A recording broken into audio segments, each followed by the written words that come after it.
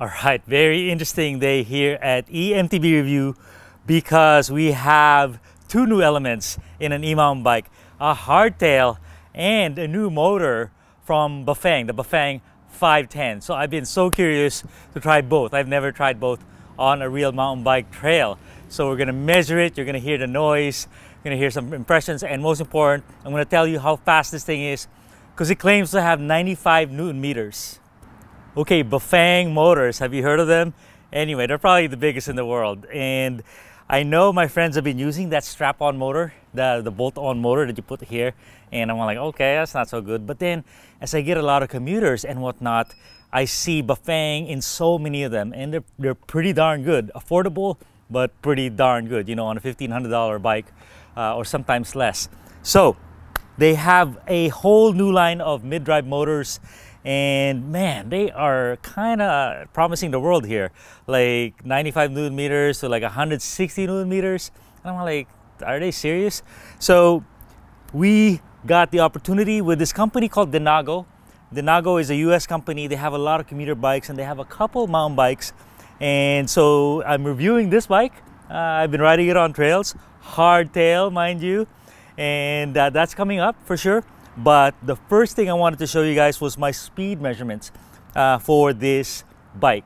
And during all this, the noise and speed measurements, I have one discovery that is kind of crucial to using this motor, and it's not so good.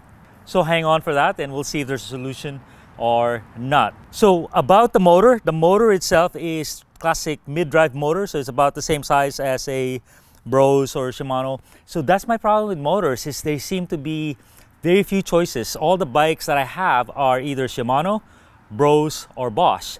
There's really nothing else. So it's so important for me to have new options, especially lower price options. So the price of these e-bikes, e-mountain bikes, will go down. And Bafang, I know, even though it's kind of a, you know, an Asia brand that's not very premium, they seem to be really reliable. As me and my friends have gone through so many motors, we break them, the Shimanos and the Broses. My friends with strap-on motors, the Bafang motors, they just keep on ticking and they're like way more powerful. The first thing I'm going to show you is the noise test. How noisy is this motor? And we'll do side-by-side comparisons in the future, but for now, you'll hear it exactly on my kind of test lab in my test course.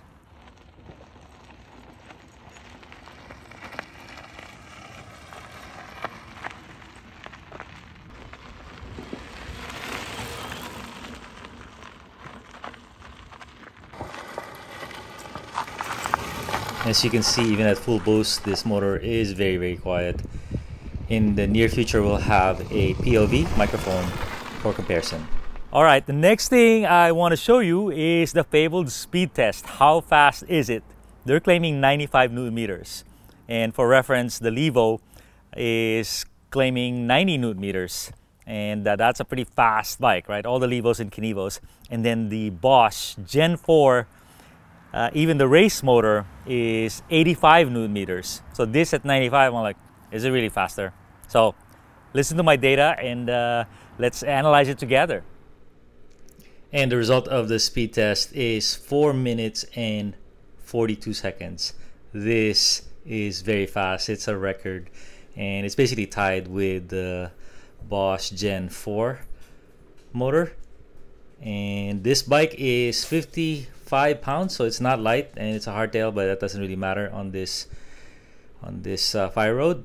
And here's the tally. So 442 is first place. CX is 443. That's in turbo mode, not in race mode. Levo is 508.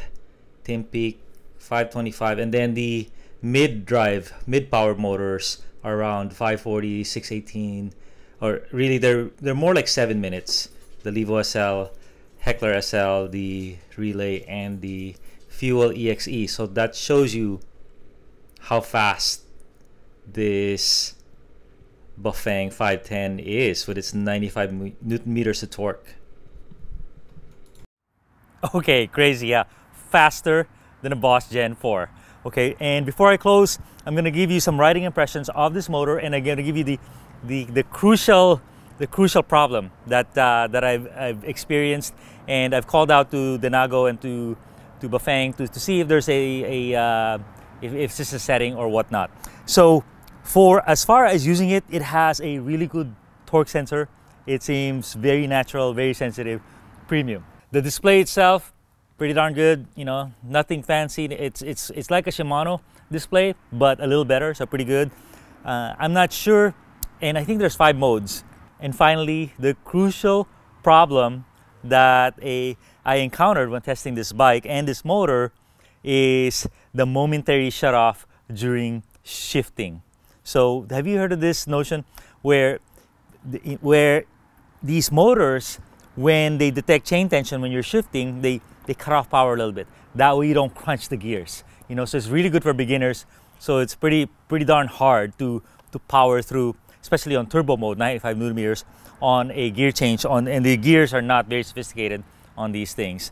So, you know, Bosch does it, but they do it in such a slight notion. They've been doing it for a while that you can hardly detect it. Okay, so with that notion, Bafang said we'll do the same thing, you know, to protect the chain and the drivetrain and whatnot. But they do it too much. Like you're cranking along, especially when you're higher power level. You're cranking along. You need to do a shift, and it goes like this. So it was really a pain in the neck.